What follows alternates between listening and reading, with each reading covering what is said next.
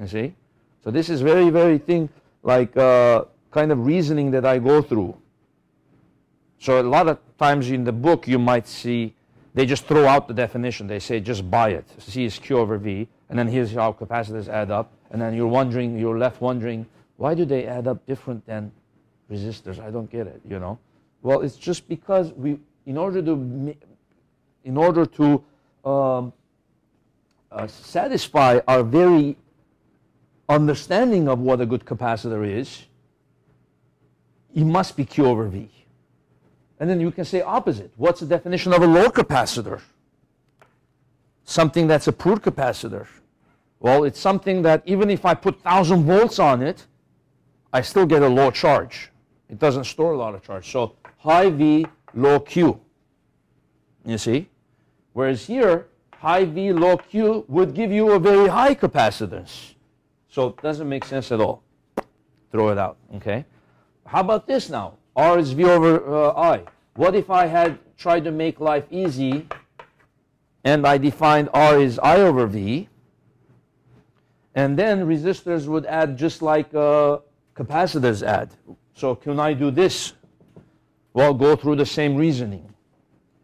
What's a definition of a good resistor or high resistance? Okay? It's something where even if you put a lot of voltage, the current is low. Oh, it resists the flow of electrons. It's a good insulator, right?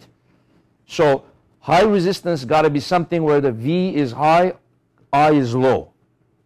Okay, V is high, I is low, you get a high resistance. Okay? V is high, I is low, you get a small resistance. No, that doesn't make sense. You see? Boom, there you go. This is perfect. This is the kind of thing that you guys should be asking yourself. Why is something defined something the way it is? And then try to go through the reasoning. And later when we go to chapter 32, we're going to define what an inductor is. The inductance of an inductor. And we're going to see this definition. EMF induced in a coil divided by the rate of change of current in the coil. Or it could be defined this way. The rate of change of current in the coil divided by the EMF induced in the coil. So when we get to that chapter, I'll go through the same reasoning. I'll show you why this one doesn't make sense. Again, you see? So that's perfect. So now you see why capacitor is the way it is and why it's opposite to the resistor.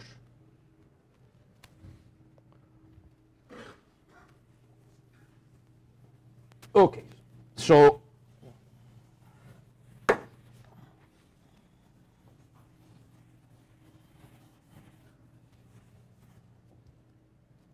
now how about power? How does power add up in series or parallel?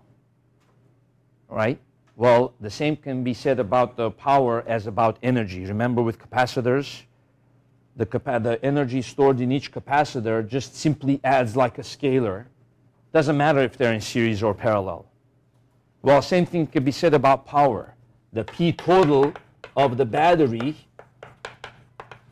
is equal to P1 plus P2 plus P3 plus Pn of each resistor.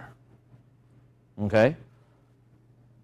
For the resistor, you can use what formula can you use for the resistor to find the power?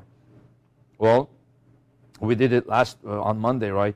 VI or I squared R or V squared over R, depending on which one you know, which of them is the easiest.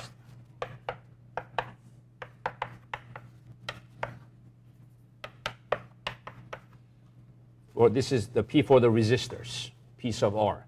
How about P for the battery? The power that the battery is producing, okay?